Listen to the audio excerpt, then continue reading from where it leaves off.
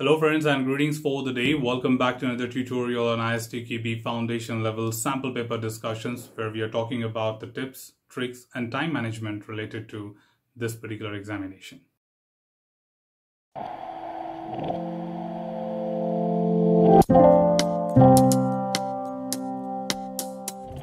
As a part of this particular tutorial, we are continuing ahead with the remaining questions from the chapter 1 and shall be discussing on things related to what could be the possible questions from the agile and other concepts which are yet pending from this particular chapter. Let's move on. The next question we have for you is question number 26. It says, which of the following is not anticipated by the tester while applying error guessing? So error guessing is all about intuitions and anticipations where we guess the error and try to test the system. But the question is about which one of the following is not an anticipation. Let's move on to the options here because now we don't have any context and we shall only look at the options to conclude about it. So option A says the developer misunderstood the formula in the user story for calculating the interest. So this looks a very good option. The reason is, of course, this is an example of anticipations of the developer's error, because developers do tend to perform these type of mistakes, and I can always take this into account that where my developer can go wrong in their practice or pattern and many other reasons for that. Option B says the developer wrote some equation like FA is equal to A multiplied by 1 plus R raised to N in the brackets instead of FA is equal to A multiplied by sum of A 1 plus IR, okay, it's IR not 1R, raised to overall power raised to N. And in the source code. So there's the equation difference, and this certainly is another example of anticipating the defect, because we know, if you remember in the equivalence partition and boundary value analysis, we quite often told you that generally a developer can go wrong in writing the equations, writing the operators. So whenever we have equations and operators, we must always look forward to see it as one of the way by which the developer can go wrong. Okay, and the next option we have is option C. And option C says the developer missed the seminar on new compound interest rate legislation. See, attending seminar and workshops are something which are considered to be pretty casual, and it's not necessary that this could be one of the anticipation that why the developer would go wrong. So attending or missing a seminar could not be a common reason. However, this could be a root cause that, for example, tomorrow I find a defect and then we do a RCA, we can correlate and deep dive and find that, okay, just because a person missed a particular workshop or particular seminar, this resulted into a defect. But this reason is neither an error, not a failure, not a defect, right? So that's exactly what we mean to say when I say such things, that seminars are not a prediction or anticipations to conduct a test, okay? So this is not a reason for that. Let's move on to the next option. The option D says, the accuracy of the interest calculated by the system is not precise enough. That indeed is a good example of anticipating a failure, because based on the experience of previous systems in the application domain or the past experience of what kind of mistakes the developer would have made could be a good source of anticipation that where exactly should I guess the errors exist. So that makes my job very simple and very to the point, that the right answer to this particular question is C, the developer missed the seminar on new compound interest rate legislation is not an anticipation to be made by the tester to guess the errors, right? So sometimes some funny options would also be the right answer, subjected the question is well understood. So this was about not. So of course, attending a seminar or missing a seminar is not a reason. Let's move on to the next question. Next question is number 27. And it says, which of the following is true about exploratory testing? Again, recall all the knowledge what you have about exploratory testing, which should give you the context that what we do in exploratory and what are the reporting methods, what documentation we have, and as a tester, what exactly we do. So that would make our context and job very much easier to come to the conclusion. Sorry about the background noise. I can't help it. It's a festival time and I have a target to close this playlist as soon as possible for you, because you have been asking me several times that when this playlist will be completed so that we can write the exam. So sorry about that. So the option A says the test cases are designed before the exploratory testing session starts. test cases are designed before the exploratory testing session starts is certainly one of the activity, because alongside the test analysis and exploratory test sessions, these are certainly conducted in parallel. And this looks like a true. Am I reading something wrong here? Which of the following is true about exploratory testing? Test cases are designed before. No. Sorry, my bad. I was reading it with different context. It's not created before. Okay, it's a simultaneous activity which we generally tend to create in parallel.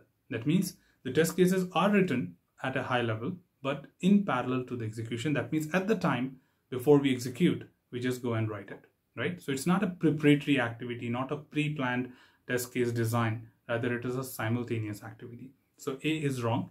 B says the tester can perform test execution, but cannot perform test design. Remember one thing, test design is a phase which talks about writing test cases. It's not necessary when you do it.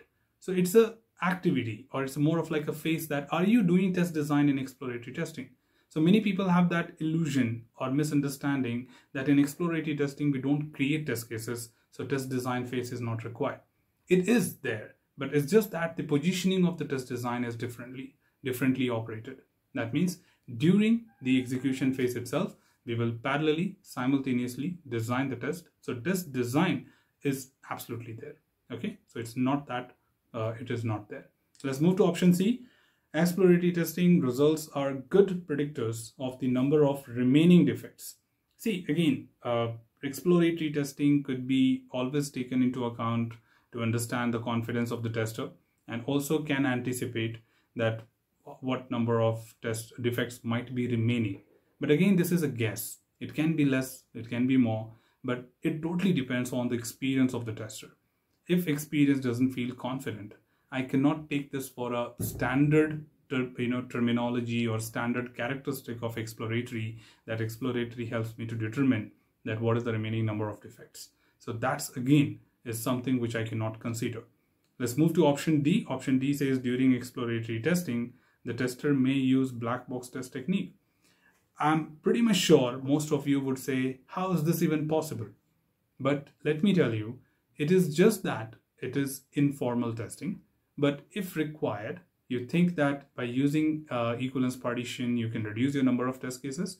I may not be writing formal test cases on it, but I can certainly create classes and partitions and pick the values from there to do this dynamic execution, right? So it's not a restriction that I cannot blend exploratory with the black box. If you remember, we had a topic which said that if required, we can always combine techniques to get to the right answer or get to the right coverage. So yes, with that justification being said, to the point, the right answer for this particular question is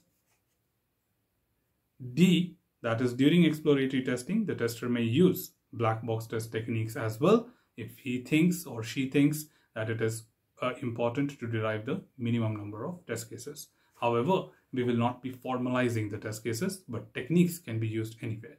Okay, let's move on to the next question, the question number 28. It says, which collaborative user story writing practice enables the team to achieve a collective understanding of what needs to be delivered? So first of all, they already told you that it's a user story activity, like collective user story writing, but which activity in that? So if you remember the topic, if I just help you to recall, in collaborative user story writing, the understanding is achieved from something between 3 C's. So there are 3 C's which we understood: card, conversation, and confirmation. In collaborative user story writing, these 3 C's represent the card as a dedicated card for each story. And at the same time, if I talk about conversation, which is a discussion which helps people to ask their questions, understand what exactly needs to be implemented and what exactly needs to be done in terms of scope of the story, etc. And same way, the confirmation is about acceptance criteria, where we determine what are the key criteria to be achieved in order to meet the goals. So this question is more about the 3 C's concept, which we have covered there, that is card, conversation, and confirmation. So let's look at the options. Option A says planning poker. Of course, you can stop here itself, but as a formality, let me complete that. So planning poker so that a team can achieve consensus on the effort needed to implement a user story. Planning poker, straightforward, is an estimation technique and helps you to estimate the effort to be applied for a particular piece of work. So it's not a method to understand the story. Option B says a review. Again, review is not something what we can do, so that a team can detect inconsistency and a contradiction in a user story. Review has nothing to do with the understanding, and moreover, it's not an activity which is performed in the agile, right? However, we have some informal reviews, but we have a better name for it, which we call it as conversation. So option C says iteration planning, which is again another ceremony, so that user stories with the highest business value for a customer can be prioritized for implementation. If you remember, iteration planning is a phase where we pick up items from the product backlog to that of the iteration backlog. And here we only select the work to be done in a particular sprint or particular iteration. But it's not a phase or not an activity, not a ceremony, which helps you understand these stories. Okay. But again, if you correlate this with the real world scenarios, in real world, we try to understand a lot of stories during sprint planning itself, but don't connect the dot to something what we do in the real world, because we are doing something wrong. This is something which has to be understood while writing the story itself, but we have a different protocol in the real world. So don't connect the dot, okay? Because that's going to be wrong. And option D here says conversation, which we have been waiting for, so that the team members can understand how the software will be used, which completely makes sense, that what exactly is needed as a part of collaborative user story writing to understand the story from the 3 C's concept. So put together, the right answer for this particular question is D, that is conversation, so that team members can understand how the software will be used. Okay, so without wasting much of our time, let's quickly move on to the last question of this particular chapter, and that is question number 29. It's a long story, trying to fit, so I've reduced the font. Sorry about that, but otherwise you will never see the whole question together. You have just started designing test cases for the following user story. The user story says, as a customer, I want to be able to filter search results by price range so that I can find products within my budget more easily. And this is simply relatable to anything what we do today in terms of shopping on Amazon or Flipkart or any other website. Further to add, there are also some acceptance criteria given to us. One, the filter should work for all versions of the application from version 3.0 upwards. Okay, that's fine. The filter should allow the customer to set a price range with a minimum and a maximum price. And 3, the search result should update dynamically as the customer adjusts the price range filter. So pretty much realistic. This is how our real-time applications also work. First of all, we have a price-based filter, and we get the freedom to define the minimum and maximum. And if you just drag and drop that simple slider, it dynamically shows the product according to the filter adjusted. So what's the question? The question says so in all test cases, the precondition is as follows. There are only 2 products available right now, that is product A and B, where cost of the product A is $100 and product B costs $110. So which of the following is the best example of a test case for this user story? So I think we need to keep it very simple and straightforward here. They've just given you there are 2 products and the cost is also very standard, that is 100 and 110. So we will have to just find that test, okay, in the given options, which fulfills these acceptance criteria along with the given product details itself. Okay, so you will find many tests which are doing good job, but point is they are either not fulfilling the criteria or they are not as per the product details provided to you. So we just have to filter them out, nothing else. Okay, so let's start with the option A. Option A says enter web page and set filter to show prices between 90 and 100. Okay, expected result should show product A only.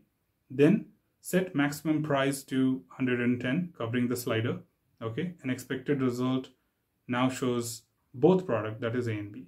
Look at this interesting thing. First, I can set the minimum and maximum covering the second criteria. And then I can even talk about slider, which is increasing to 110, which would also cover the second product in the next scenario. And first step was to talk about setting a filter, which covers all the 3 criteria listed here. Let's go to option B. Option B says enter web page expected result, the default minimum and maximum price are 100 and 110. Hold on here. It nowhere says that the default price is preset, okay? Or even if it is, then it should be defined there, right? So in my examination or this particular question, it nowhere says that there should be a default preset value which should be available, okay? So certainly that's not a valid test and I may not have to waste my time talking about it. However, add product C to stock with price 120, refresh the client's web page, expected result, the default maximum price changed to 120. See, this is all out of the context. The user story doesn't talk about it and doesn't have an exit or acceptance criteria related to that. So B can be ruled out. Option C says enter web page and set a filter to show prices between 90 to 115. Good, that is possible. And this should result in showing both product A and B.